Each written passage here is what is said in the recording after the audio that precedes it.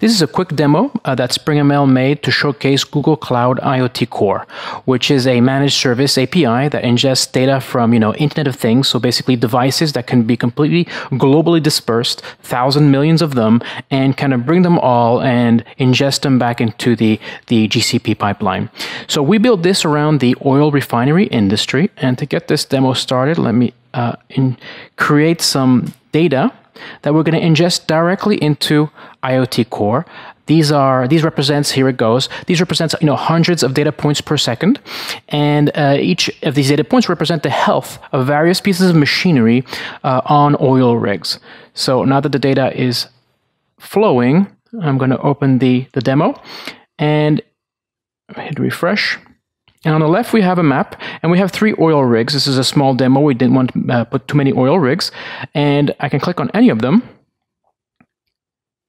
And here we see that each oil rig has 3 machines that's being tracked through IoT Core. And I can click on any of the machines on the rig, and we see that this is the main indicator that we are in a safe zone. Everything is working well. And this is the predictive part of the model. We are predicting that we are in the green, and there's plenty of life cycles left for this oil rig. If you scroll down, you will see individual dials that represent different parts of this machine: viscosity, temperature, tension, etc. And everything looks good. Everything is in the green. And we also track historical data throughout. And let's go back to the map. So in this demo, we are degrading the machines fairly rapidly so that we can see failure, in a reasonable amount of time. And now we're seeing that the 3 machines are showing some form of alerts. It's yellow. That means that things are not broken yet.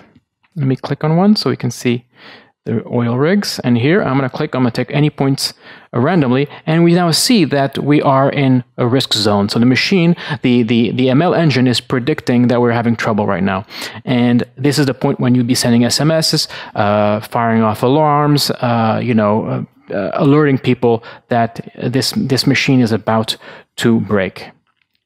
And if you scroll in terms of the dials, you see that, most of them are still in the green. Actually, 2 are in the green and 2 are in the red. And that's how the ML engine is, suspecting that we're having failure. And here I just saw the needle go into the red, and now the machine has failed. And if we go back to the map,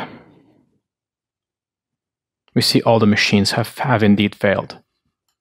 In terms of architecture, the refinery data to the Cloud IoT Core is what I was simulating through the virtual machine in Google Cloud. Then the data is fed to PubSub, which is a massive queuing mechanism, messaging mechanism, and then passed to Dataflow. Dataflow takes care of the internal streaming of the data. It would stream to the Cloud ML engine to predict how far are we from failure, and to BigQuery for storing all that data. BigQuery is the perfect type of data warehouse to store IoT Core data, because we're talking about millions and even billions of data points constantly coming in, and you want an industrial strength type warehousing tool to store all that data. And finally, the visualization layer, which can query directly BigQuery and get snapshots of how well the machine is doing at a specific point in time.